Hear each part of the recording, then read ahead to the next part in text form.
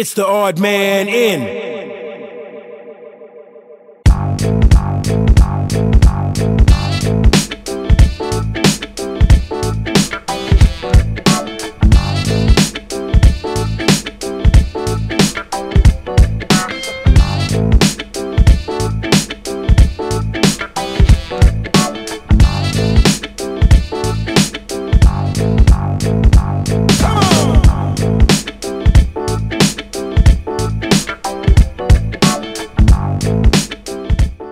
Point Guard Skills Academy, just trying to give back. I played a point guard role, so I thought I'd pass my knowledge of the game down to the younger generation.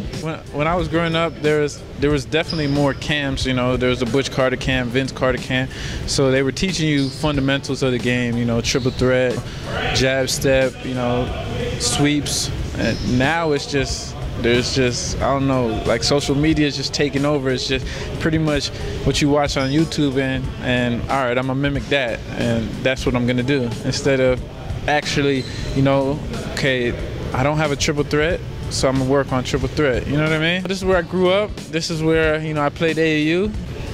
I felt like this was the right spot for it to be the first year. And I'm hoping, in the near future, we can move on to bigger venues, But I thought this was perfect way to start. It's very important to have these point guards look up and see these former point guards and learn from them and know what it is really to be a point guard. Nowadays with team structures and the way it is in Canada, a lot of point guards are combos. They're not setting things up, they're not running the show, they're not being a coach on the court. They're not pass first. So we got to really show these kids what it is to be a real point guard. So it helps them to move on to the next level, to high school, to college, and a professional level, because college coaches are looking for those particular attributes that you need for a point guard. So you got to think about playing the right way at all times, and Alex is a big fundamental guy. Like I said, that pump fake that they've been talking about, I've never seen someone with a better pump fake than Alex. And I've looked up to Alex from when I was in high school, and his point guard game and the knowledge that he's even taught me indirectly has been just big. I look up to him, and he doesn't even know that, but I've looked up to him my whole life from when I first saw him play, because I'm a little guard myself. As a small guard, you got to be a point guard.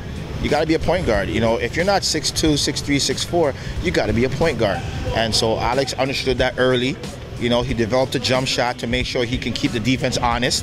And he's been through many situations in high school, in AAU, in college, and professional, where he had to perform and be that point guard. So he has a lot to bring back at different levels at what he's overcome. All of these guys have been, successful in their careers, and, they've been part of that pass first PG, and they're part of the dying breed, so we're trying to repopulate this breed, and just, these are the type of guys that knew exactly what they were doing growing up, and they knew the game, the pass first PG, so why not bring them on board?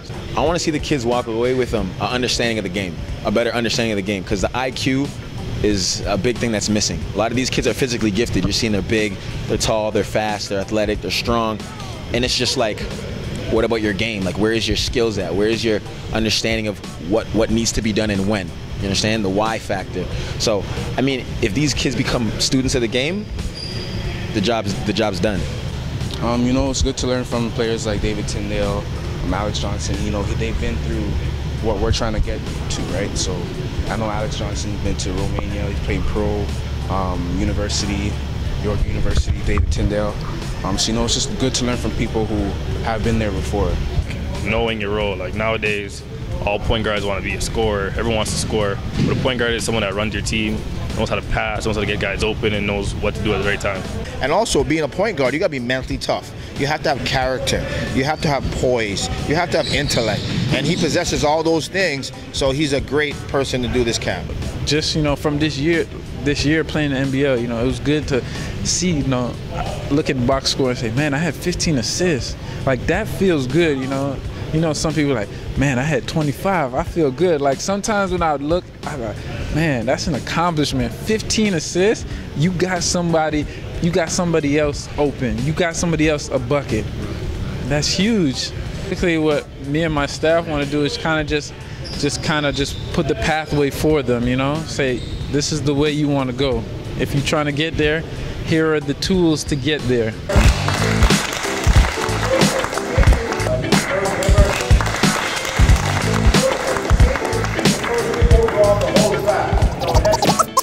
It's the odd man in.